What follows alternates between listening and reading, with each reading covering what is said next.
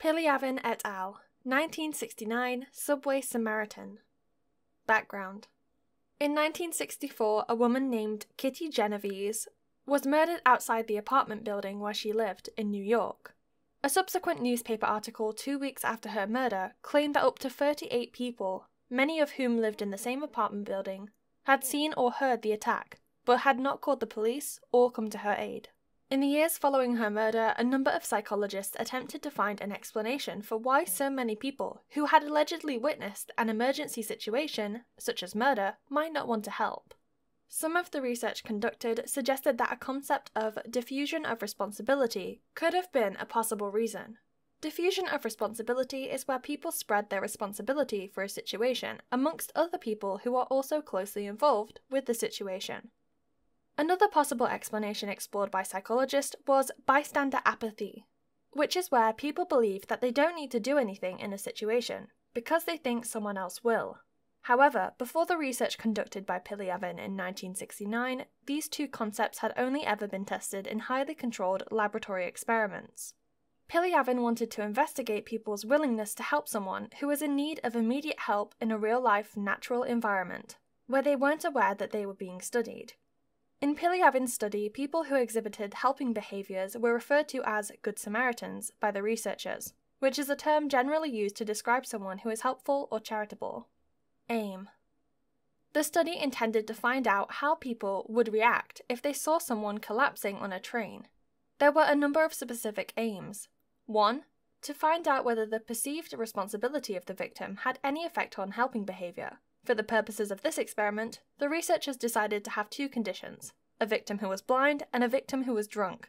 The researchers predicted that a person who was drunk would receive less help than a person who was blind. 2. To find out whether the race of the victim had any effect on helping behaviour. The researchers predicted that help was more likely to be given to a victim of the same race as the helper.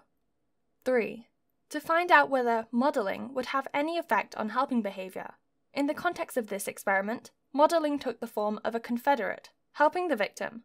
Previous research had indicated that people are more likely to help if someone else does first. 4. To find out whether the number of people in the subway coach where the experiment took place would have any effect on helping behaviour.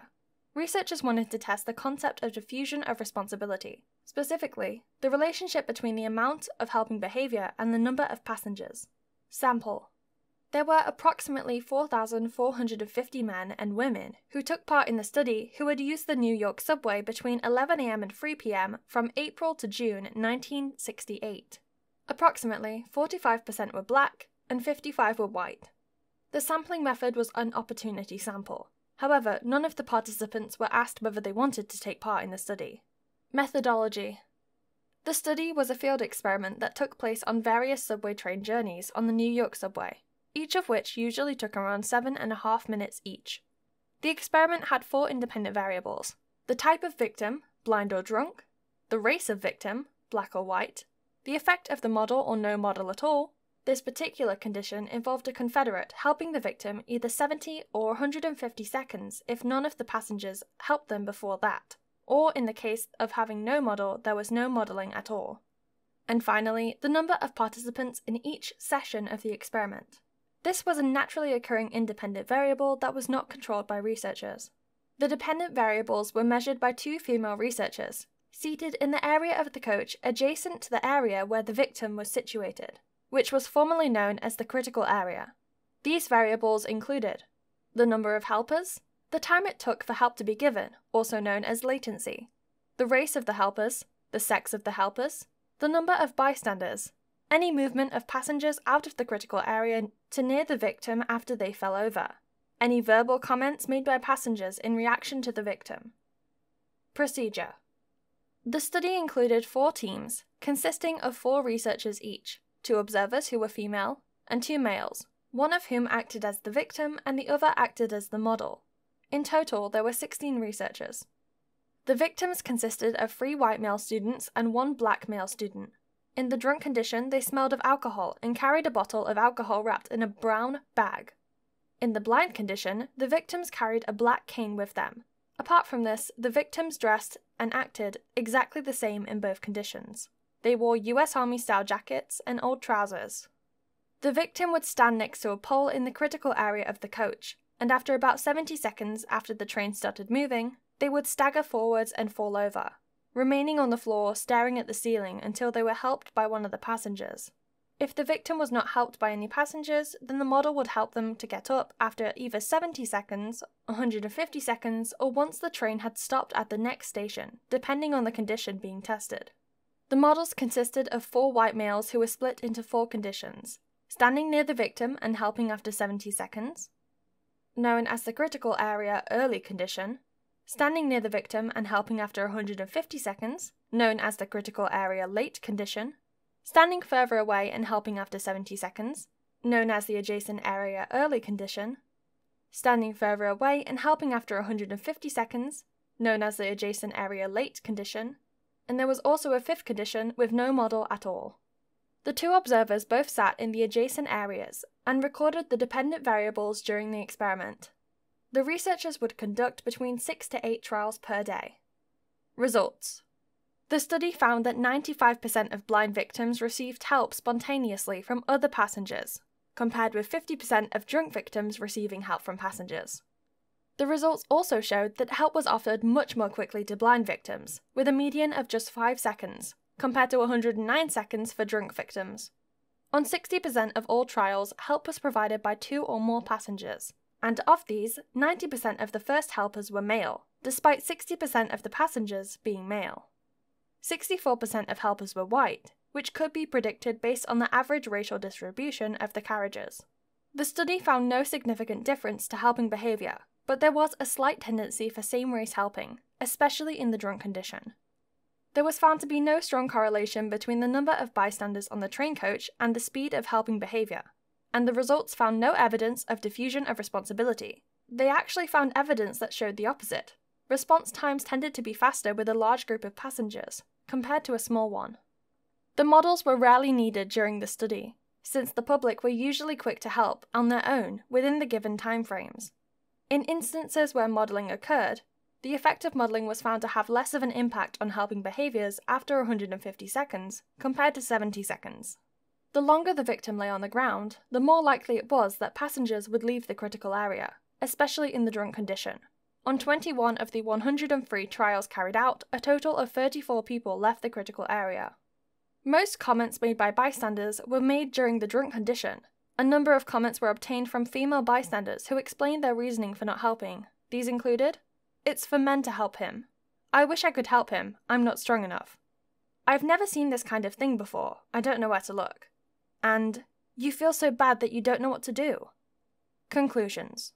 One of the main conclusions that the researchers drew from the study is that individuals who appear ill or disabled are more likely to receive help in emergency situations than someone who appears to be a victim of their own behaviour, i.e., someone who is drunk.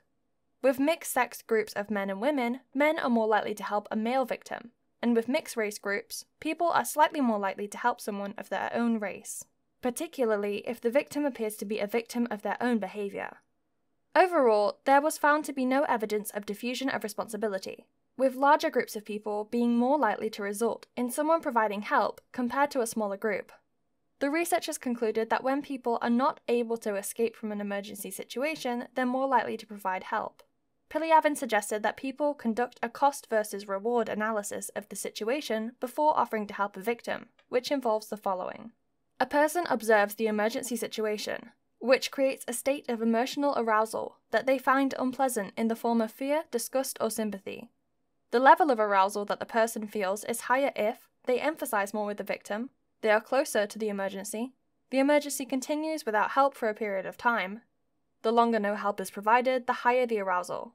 This level of arousal can be reduced in a number of ways, including by helping the victim directly, going to get help from someone else, leaving the scene of the emergency, and deciding that the victim doesn't need help or isn't deserving of it. Piliavin's model therefore concludes that helpers in the experiment didn't help out of pure altruism, but through a motivation to reduce unpleasant feelings of arousal. According to the model, the cost of helping an individual can include embarrassment or physical harm, and the rewards of not helping can include getting on with your own business and not having to deal with a potentially time-consuming emergency situation.